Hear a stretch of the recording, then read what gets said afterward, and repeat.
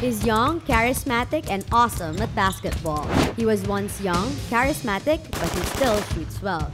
This is the 6 degrees of separation between Steph Curry and Gringo Honasan.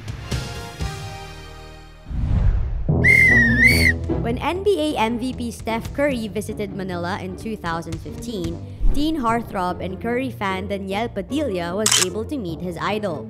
Daniel is half the love team Kathniel with Catherine Bernardo.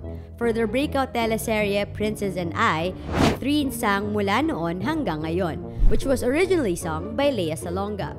Lea is one of the coaches of The Voice Philippines together with rock star Bamboo.